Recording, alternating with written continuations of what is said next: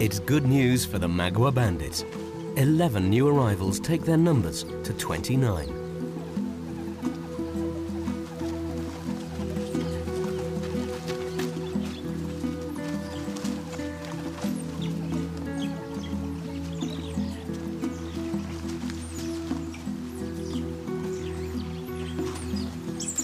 The first public event is a scent marking ceremony. Boss Ila licks, sniffs, and marks the wide-eyed babies before the whole group joins in. It's important for every member to mark the new babies, formally recognizing them as the bandits' newest recruits. Unexpectedly, a late face appears from the den. A 12th baby, tiny, and with his eyes still shut tight.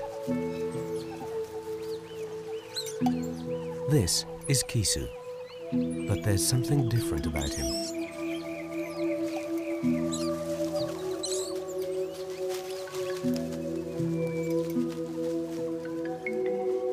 Kisu's eyes should be open already, and he's much smaller than the other babies.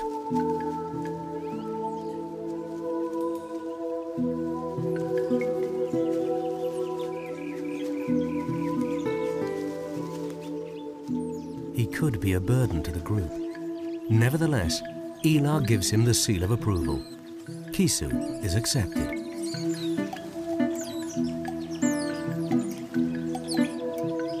Adults often care for the nearest youngster.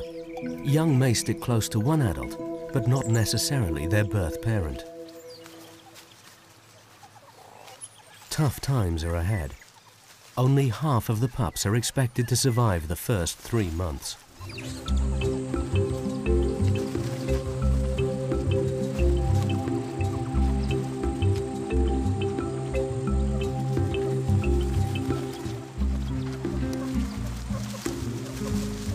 For poor, sightless Kisu, life isn't a barrel of laughs. He can't play like the other youngsters, so he's not part of the in crowd. The others push him around.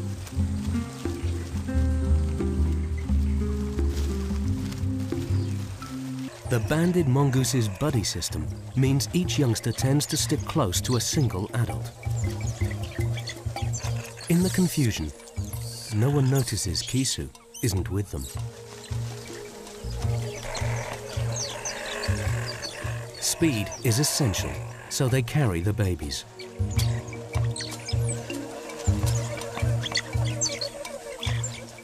All the guards are on high alert. A family on the move with young is extremely vulnerable.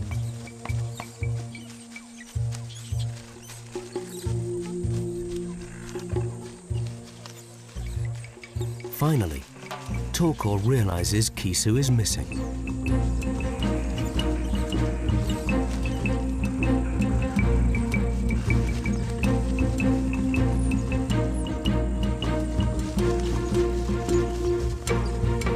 Torkor saves the day.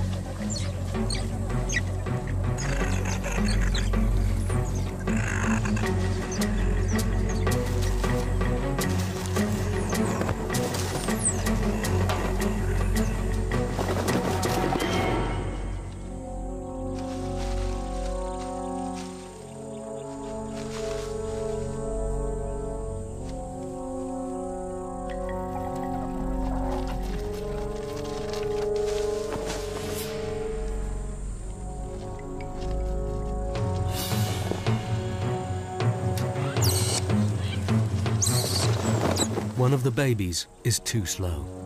The most likely victim is sightless Kisu.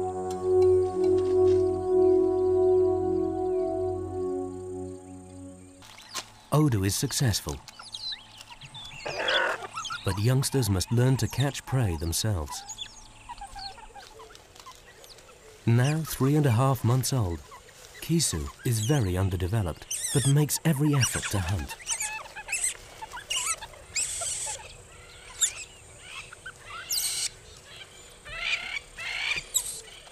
His determination is rewarded. His mentor makes sure he doesn't starve. The skillful hunter catches enough food for both of them.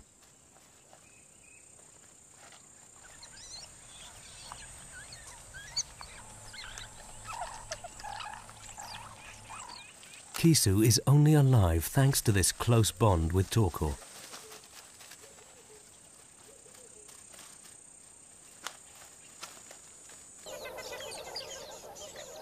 The Magua bandits need all their skills in escape and evasion.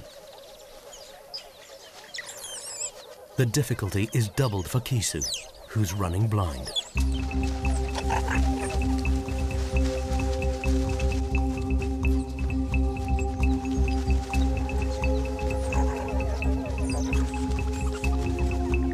In the confusion, Kisu is left way behind by the fast-moving pack, desperately calling for help.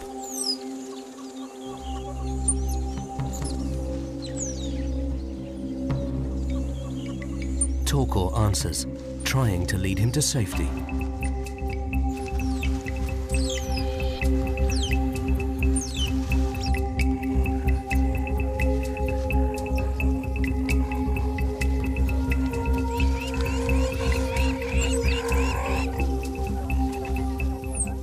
Once close enough, Torkor runs by Kisu's side, calling constantly to guide him.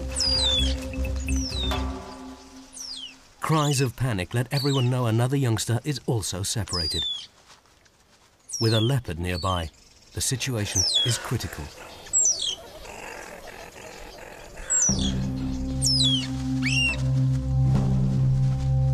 Leopard and lion hear the distress call.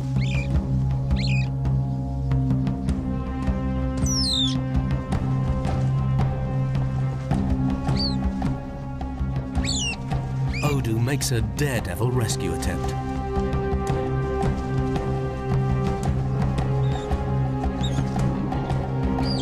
And things go horribly wrong.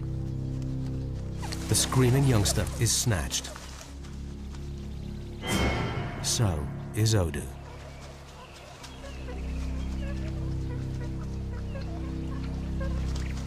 The surviving members head back to the den. Kisu still led by Torkor, his steadfast protector. There is some good news. Kisu's eyes are finally opening. The little fighter will stop being a liability and develop into a key player in the Mongoose team.